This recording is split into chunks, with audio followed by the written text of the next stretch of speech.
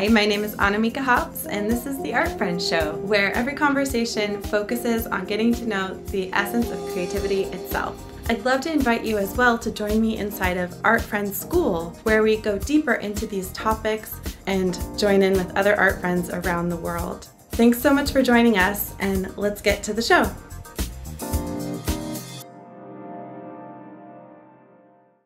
Hey, welcome to the Art Friends Show. My name is Annamieka. I'm a painter and a fellow artist in Portland, Oregon. I'm doing a series of interviews every day for 100 days, talking to a different artist about their process and what they make and what their experience is like. Today, I am interviewing Miranda Morehouse. I'm going to have her join right now.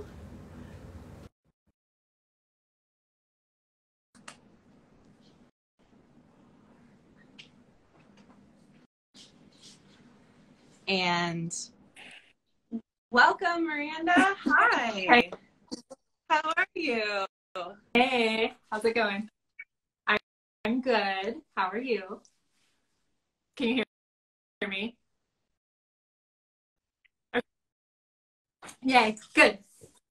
Miranda, you and I have known each other for many years. I'd love for you to just share with people, how you got started making the art that you're making now, and tell us about your journey. Okay, let's go. So we met in Eugene a long time ago, a lifetime ago, and then we reconnected again in massage school. Yeah. Funny enough, if you remember that, 2010. Yeah, this was a long time ago. And so we were on the massage journey, and I just remember once we were out working and you were just crushing it, I was like, what's Annamieka doing? She's like, you got the help with the mentor, Lily, who I remember being like, give me her number. And so there's just been this parallel of we're both very we want to be successful in whatever we're doing. So I ended up going the massage route while you stuck with your art path journey, as we've seen you do in your videos about, which is so fun and inspiring. And as I kept doing the massage stuff, I'd still see you on Instagram oh, I'm doing this art thing, I'm doing that, and I'm like, oh, that's so cool, I wish I could do that. And I remember when you first did your Let's Go Deep the first time, and was that 2017? It was early 2018. The only reason I know is because Sky was born early 2019, and it was the culmination of the first year. Yeah. Well, I remember you were like, you can sign up no matter what art style or beginner or whatever. And I remember being like, oh, I should do that, but I'm just not there. I'm not an artist. At that point, I was very much scribbling on paper and watercoloring here and there, but was very focused on massage and didn't have time, as we all use as an excuse from time to time. So I just kept doing massage and painting here and there, wishing oh, I wish I was good at this.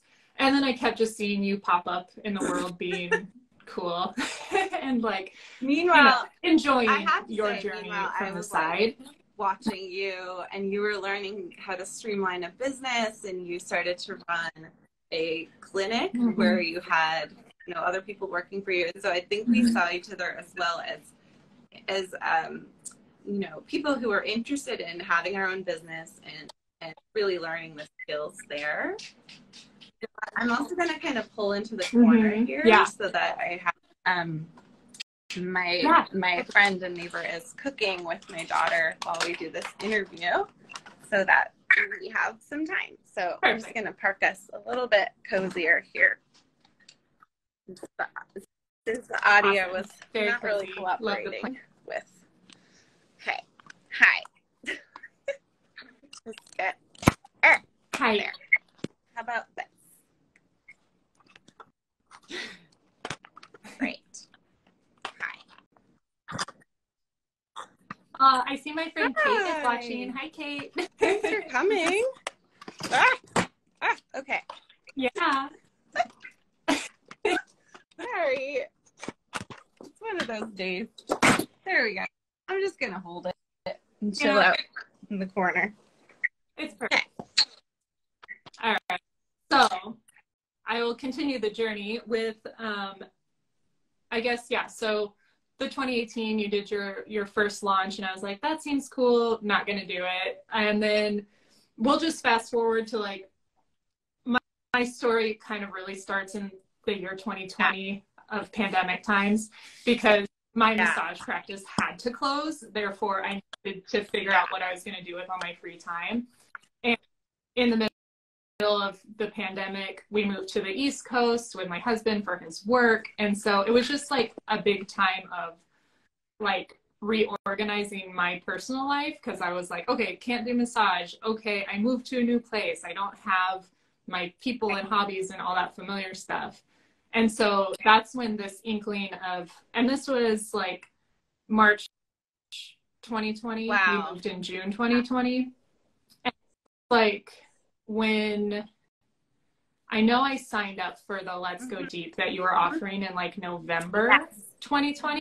And that timeline all really lines up with like, we moved to the East Coast and my husband had an iPad that he got. And so I stole that from him and downloaded the Procreate app and just started doing like drawing every day. Was just what I was doing to kill my time while I lived in Long Island, New York. Yeah. And so it was just a weird time. And then in the middle of me starting to like dabble with art, my dad got sick back home in Oregon. And so I went home to Oregon, and turned out he like needed hospice care. And that was just like the journey I was suddenly on. And like, it was just a weird time where it correlated with this beginning of Let's Go Deep. Like that started January 1st, 2021. I had just got back to take care of my dad like that December. And so it was like really just a lot of, I don't even know, I felt very ungrounded. So the art was like, okay, this will be something I can like tie into with something that's like every week we're checking in and it'll just be what it is. And I think I just had that like, not necessarily like confidence in my art at all at that point. I had no idea what I was doing, but I felt very comfortable and safe with you as like someone who's really gracious and supportive with fellow artists, no matter if they're like beginner or like super like educated and know everything about art. So I appreciated that I could just figure out what I was going through. And I know that like you're somebody who's dealt with like all kinds of health and grief and stuff. So I felt like I could go through whatever I was going through with you. And it was I did. It was great. I remember watching you start to draw and design, and I was like, I had no idea she was a designer and could create all this stuff. And then when you signed up for my program, I was so excited because it meant we would get to work together in this intimate way. And the serendipity of you, finding your new artistic voice while being, this basically solo caregiver, going through this intense grief.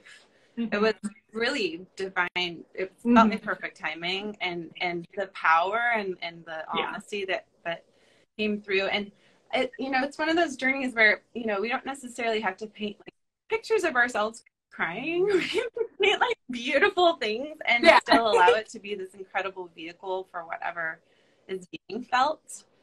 And to work with you in that way gives me this, like, forever, probably. I mean, we've both never lived into the future yet, but like, I feel so personally connected to the work that you make, having seen its inception obviously you've been making your whole life, but having been privy to your process for 6 months in this intense way, now I'm just like, yes, like look at that long range. I remember when you had that breakthrough about getting like perspective in the relative size and like things like that, right? It's so good. And I go back to those lessons in the Let's Go Deep course, or it's had many iterations of the name. It's now called Visual Artist Accelerator. Yes. Yes, visual artist accelerator. But when I did it, and it's like I still am like, oh yeah, atmospheric perspective and like color theory stuff. Like that's my foundation, and that's like my art school where I go back to that stuff all the time when I'm having little struggles. And I know people have said it before. It's like Annamieka's voice is in your head of like, you know, just that gentleness too, which is like a much more kind voice to have in your head than the one that's like this. Oh yeah, I have you know what I mean? Unkind voice in my own head, and I think that you know we as a teacher, I find ways, like metaphors for things that work over the years, and I think like that sort of stuff, if it resonates with you and helps you, you start to learn in that way. So yes, I love your lighthouse metaphor, like to the point I told my husband about it, and he's like, oh, I kind of like identify with that as he goes through his stuff too. So I love all of that. Yeah. So it's fun to like have gone from like fully just very much beginner, figuring out all of that, like what is atmospheric perspective stuff, to now like having that understanding, and then being able to reach out to you here and there and be like, hey, now I have these new goals, and how should I do my art now? And it's just, so tell us a little bit about that, because thank you. We got the pleasure of working together again after like a year of you going out and crushing it. And what are you currently working on? Can you show us some of your art? Sure. So like, I guess right behind me, I could do this. I'll say, so like when we were first working together, it was just like, I don't know what I'm doing. I would do some watercolor stuff. Let's do it a little like, oh yes, I made some prints of like old art that I have. So like here is like back in the day stuff that I was doing of like, and this was the stuff when I was like fully in the grief of like missing home, missing people, wanting to get off of Long Island, right? And so I was just trying to like get that kind of work. Like, So it's got can I little can I case add, around it. you were living in Long Island, where being from Oregon, we're both from Oregon. You're from like central desert, eastern Oregon, where there are wide open spaces. But being suddenly in Long Island, where there were nowhere you could have your dog off leash, you know, fences, privatized, all the land was like not public. You were just like, And so through my art, it was like, I need this sense of freedom somehow. And that was really nice to just like explore whatever I was making and not feeling too like it needed to be good or whatever. It was just great. So, and now I'm doing like much different stuff. Like here's just a little 4x4 Joshua tree. I did this morning because I'm doing a 100-day project with everybody else. Super fun. So this is fun how they've all just been developing. I love painting landscapes. I've been working on a big one because I paint like all these little I feel like when you relocated to California, you also got really inspired. Is that accurate? Absolutely. Yeah, because I was painting based on like old photographs that I'd taken back in Oregon. It was like painting from this like longing type of feeling. And then I got here and I was like, oh my God, I'm looking out the window because it's just gorgeous at my house. You have the view of the mountains. There's a lemon tree outside, like Joshua trees right there. And so like, I think I was just immediately like ignited. And I think a lot of like, oh, maybe it does like matter where you live if you're like happy or not.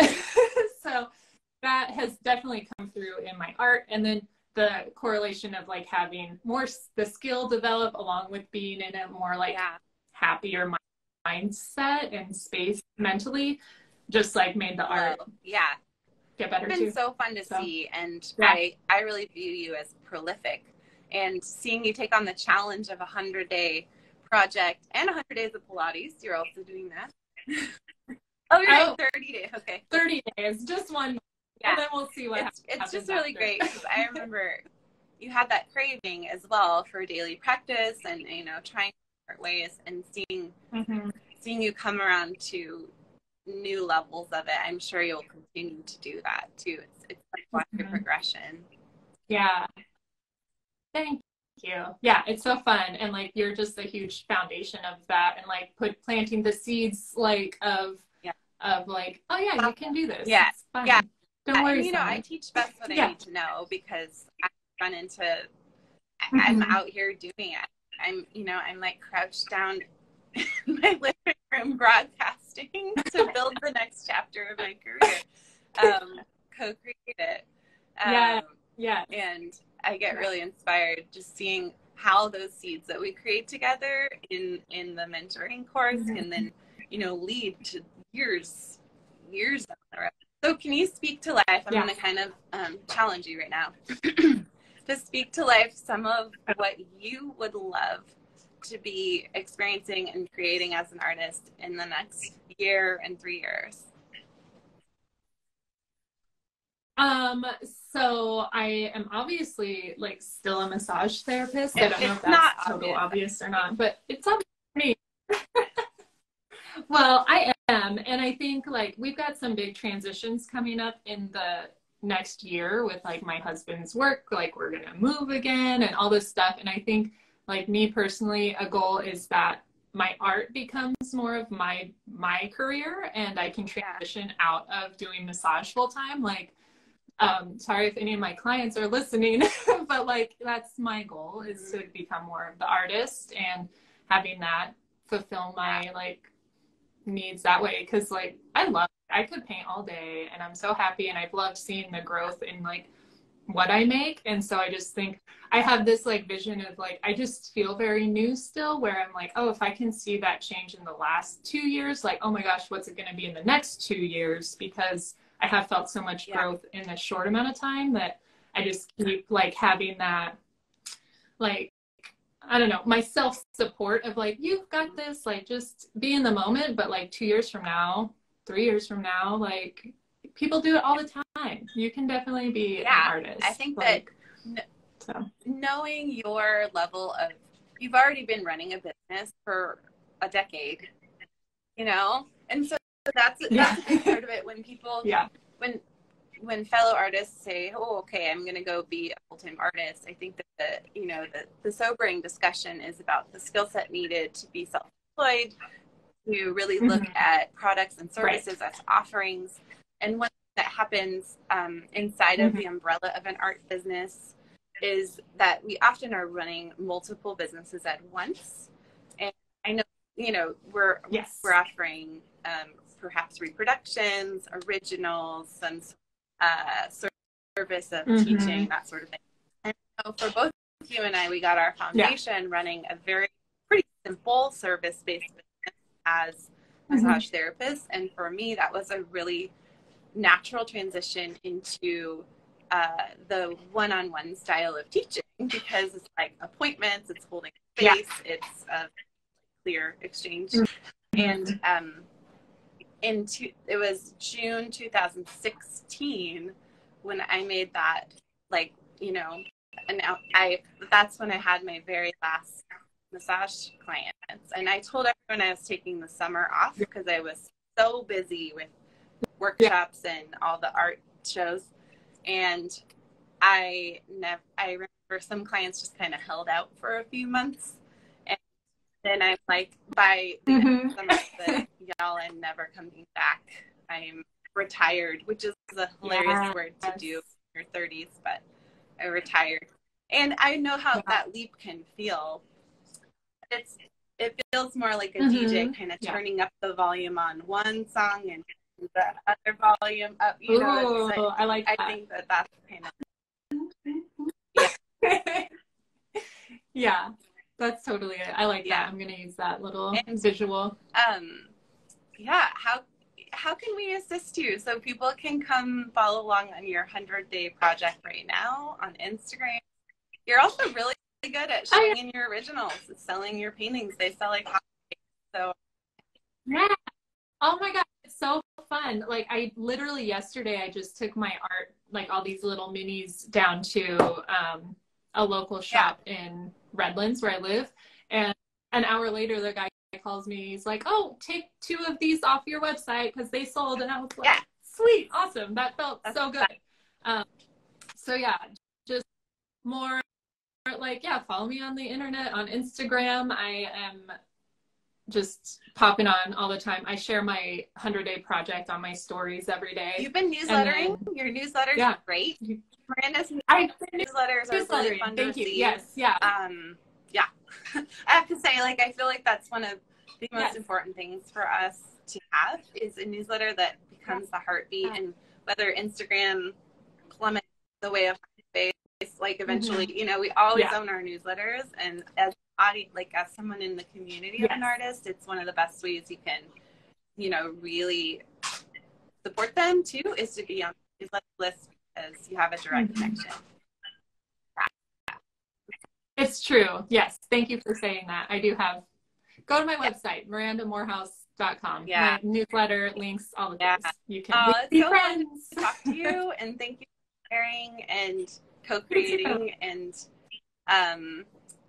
I just adore you, and I'm such a fan of your art. So thank you.